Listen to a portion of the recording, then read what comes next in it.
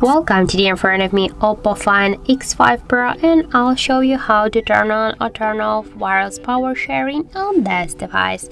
So first you should go into the settings application, and after that click here on this settings application and scroll down here to the battery section. Here you'll see the reverse wireless sharing. Click once here and just to activate the wireless charging, so click once on the switcher and now you can just start charging the device.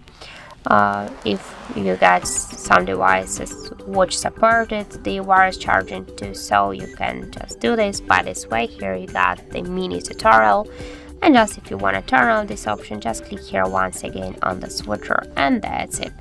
Here also we can change the the percent of the battery, the limit when the battery is low, for example that's 30 or 25 or just 50%, just to stop to charge the other device. So that's it. Thank you for watching, and if you find this video helpful, don't forget to leave a like, comment and to subscribe our channel.